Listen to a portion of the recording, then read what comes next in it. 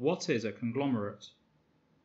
A conglomerate is a group of different businesses which form one corporate group. A large parent company with subsidiaries in several different sectors is a conglomerate. In the vast majority of cases, conglomerates are huge multinational corporations. Most conglomerates got that way as a result of mergers and acquisitions. They supply diverse goods and/or services. The conglomerate might not completely own all the companies, but it will have an important or majority interest in them. Each company it controls may conduct its business separately. If one company has a majority interest or controlling interest over another, it means that it owns more than 50% of its shares. Each subsidiary of a conglomerate operates as if it were its own boss.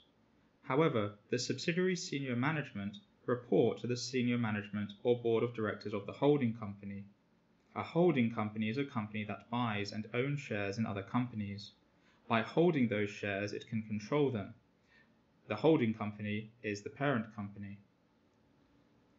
Each conglomerate's main purpose of having controlling interests in different industries or sectors is to diversify risk. Therefore, when there are financial setbacks, the group suffers less than a company that specializes exclusively in one sector. Berkshire Hathaway, based in Omaha, Nebraska, which Warren Buffett heads, is an example of an extremely successful conglomerate.